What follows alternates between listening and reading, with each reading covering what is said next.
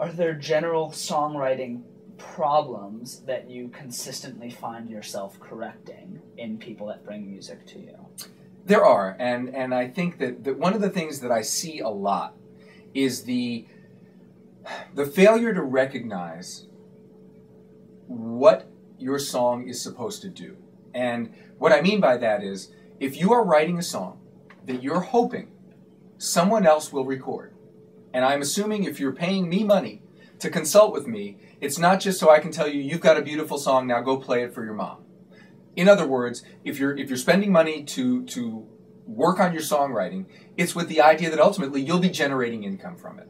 So, all that to say, it's extremely important that as a songwriter, you remember that the artist who is going to hopefully sing your song is painted in a good light.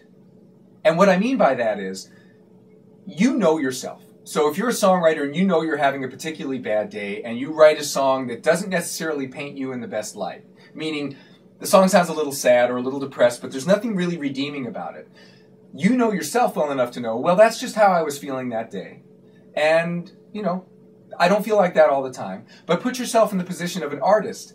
Why would an artist who has a public face and a public persona want to paint themselves in a less than flattering light? In other words, just remember that if you want someone to record your song, it has to make them on some level look good, or at least make them address an issue that makes them seem aware, socially aware, sensitive, bright, smart. In other words, remember that somebody else has to put their name to this song, because we all know as songwriters, the reality is that people remember the artist. They don't remember the songwriter, which, listen, I hope that's your biggest problem. I hope you have so many cuts that nobody knows your name. They only remember the artist that cut your name. Or cut your song. That's a good problem to have. But the mistake that a lot of people make is forgetting that you have to write a song that somebody else will want to sing. Not just that's pretty, but says something that sort of paints them in a good light.